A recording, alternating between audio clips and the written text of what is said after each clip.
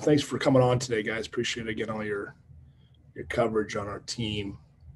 A lot of people are excited, certainly about the tournament and the program, and you guys play a big part of that. So appreciate that. The it's great to be extending our trip. It's obviously an interesting time to all be down here. We got 4 or 5 teams in the same hotel, so it kind of has like a Final Four feel at the Sweet 16, just because we're usually go to a destination and see other teams. The facility that we'll be playing at is really nice. Our team was able to walk that yesterday after a training session. The committee's done a really nice job of putting this together on relatively short notice. So all things considered, the trip and the event's going really well. Marquette will be, as always, a tough match. They've had a great regular season in the Big East. The Big East is one of the top conferences, so they've been battle tested. They have a belief. They've won a lot of overtime games. Louis Bennett's been there a long time and is a good coach, and they'll be prepared. So I look forward to the match. It will be a different type of feel. There won't be certainly as direct as Brooklyn, and certainly they have a couple of difference makers like Brooklyn did, but they'll probably look to play a little bit more through the lines than some of the direct play that we faced at times against Brooklyn. So different type of match, but certainly the stakes are the same, and we're looking to get a good result. Jeremy Price and then Tom Brew. Hey, Todd. Number one thing going into this game, I guess you get Joey back. How much does that sort of open up some options for you? I know you kind of limited the last couple of games because of that. Yeah, Joey, as a true freshman, his leadership and feel, his passing range, and I'd say most of it, just the continuity of our back line with Spencer being out. That's a lot of moving pieces. I mean, again, Brett Beebe is now played, I think, everywhere in the midfield and back line. We just haven't put him a striker yet. And Maloon played striker, left midfielder, right back, and left back all in the last game. So he's trying to catch Beebe with the versatility, Swiss Army knife term that I give Beebe.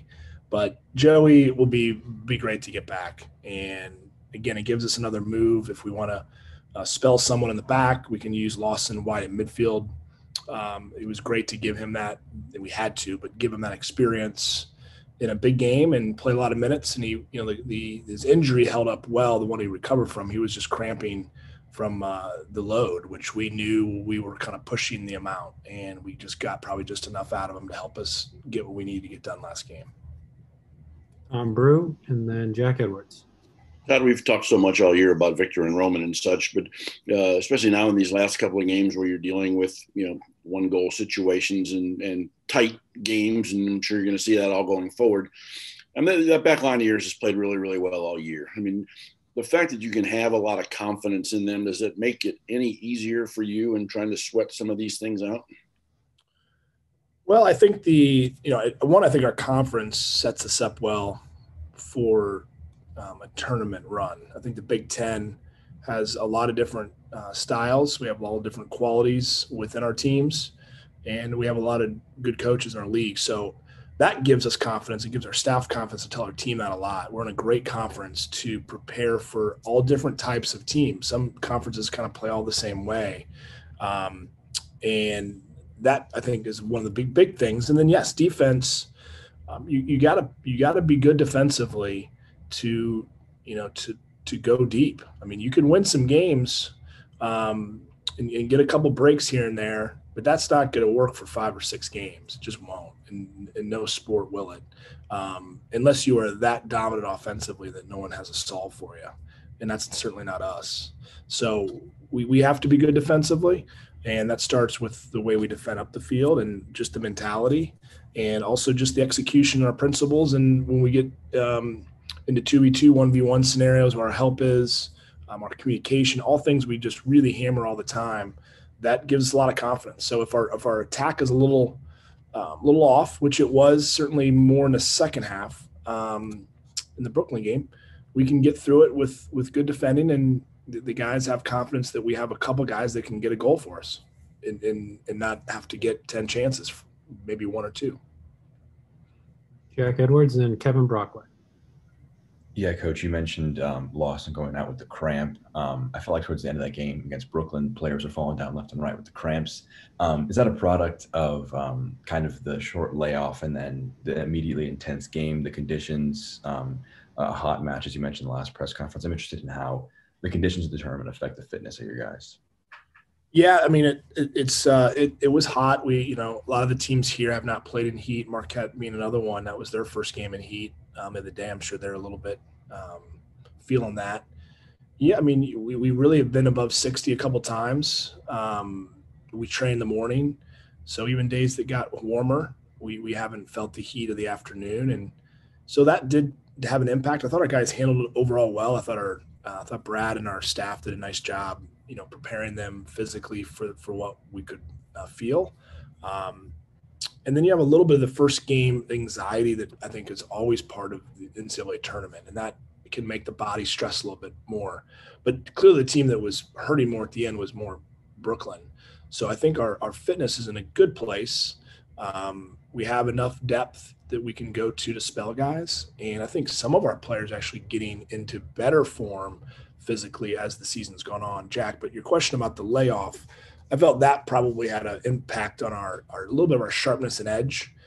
You get into a rhythm of playing 4 or 5 days, and then all of a sudden you have a 15-day layoff, and you have to be very careful in your trainings leading into the tournament of like keeping it competitive, but also not overdoing it, because the last thing we needed is to take an injury in training. So we do train a bit different in the tournament than we do in the regular season early. And I think that showed at times a bit in that game. I think kind of getting back in the ring, if you will, I feel like we'll be a bit better Thursday in a couple areas of our game that maybe we weren't as sharp on Sunday. Kevin and then Doug Watley. Yeah, Coach, you've probably seen a lot of different goalkeepers approach penalty kicks in different ways. What makes Roman effective and unique in those situations?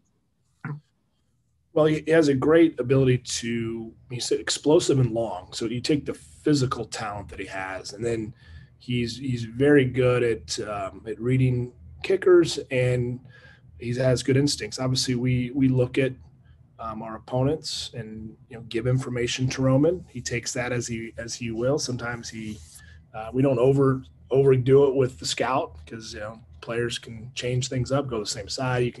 You can have all different types of theories on what you do, and he has a couple things that he probably just likes to keep in his own head. So I don't know if there's a Roman secret I could share with you, because he doesn't share it with me. You got all the goalies jumping up after saves and hitting the bar, and Roman just gets up and walks to the others and said, like, okay, give me the next one. And he'll celebrate at the end. But I love his demeanor in the way he just goes about it. There's no drama with Roman. It's like, yeah. And I think that's as intimidating as anything. He doesn't show any emotion. He is so confident in his ability, but in such a intentional way, and there's just no arrogance in that kid. It's just pure confidence and preparation, and that what gives him his edge. Doug and then Matt. Hey, Coach. Charlie told us that you guys left for Cary on Monday, so you've been there for a couple days now. I'm just curious on how much you've been able to train there, then what else maybe off the field that the team has been doing to occupy their time.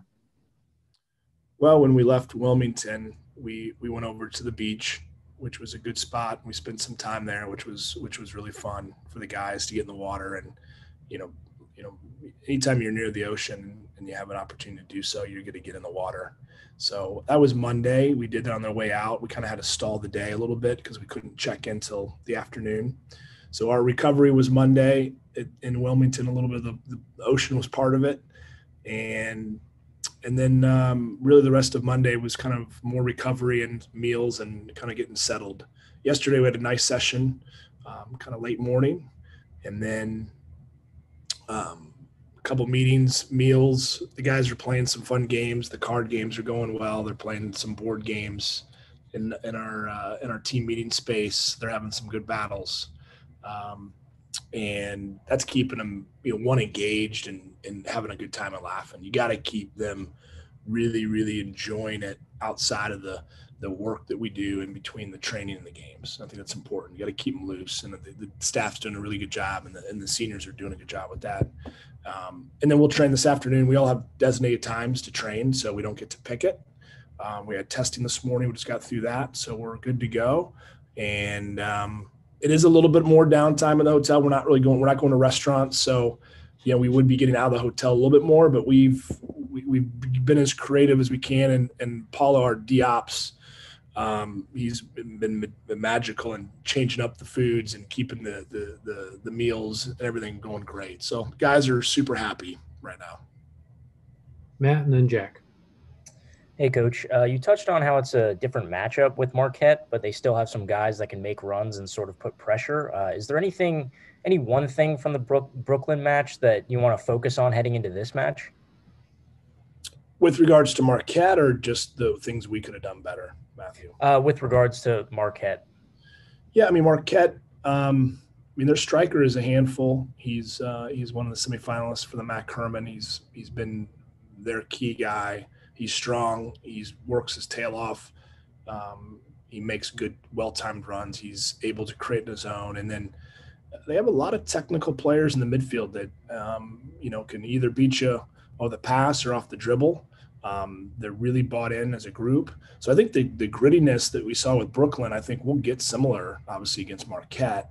They're usually a more expansive team. This team might not be as expansive, meaning the field doesn't get as big as some other Marquette teams. And but there's a great belief. So for us, it's just getting back to some of the key moments that we could have done better with on restarts, rhythm of the game, combinations, where we want to exploit a certain team. So we'll look back at that briefly with the team against the Brooklyn, but we'll look in the rearview mirror very short in this one. Usually in the regular season, I'm looking much deeper into our team. Right now, it's just a little tweaks, show them, and then we get into the opponent. But we don't overwhelm them with the opponent either. We just show them, where their strengths are, maybe where we can get some success, and let them just, feel the game. The experience now of the season and the games they've had should allow them to adjust as we need. And obviously with a couple things from the sideline is really all they'll need come game day. Jack? Yeah, you mentioned they have their own Mac Herman semifinalist, but you have your own as well, Victor Becerra. What kind of honor does that mean to get one of your guys have that kind of national prestige? Oh, it's wonderful. And Victor, like any of the ones that have had that, in his case, semifinal honor, it starts with how our team does. There's no secret to that. If your team does well, individual honors will follow. And Victor's been obviously very good this year with his scoring, just as he finished last year. And not a surprise. We told you guys heading into the season we expected Victor to have a really explosive season, and he's proven that. So he's very confident. I think our team is getting even better at finding him where he's best, and our movement off the ball when he has the ball, I think, is improving. So, I still feel Victor is one that, teams are going to key on, but we have some other weapons that, if you overplay Victor, we can have other guys find success. So, and Victor understands that. He's a really smart player, and he's a good student of the game. I really appreciate that with Victor. He's always looking to get better, and he handles, constructive criticism really well, because he wants to be really good. But yeah, it's exciting. It's really a program honor as much as it is Victor.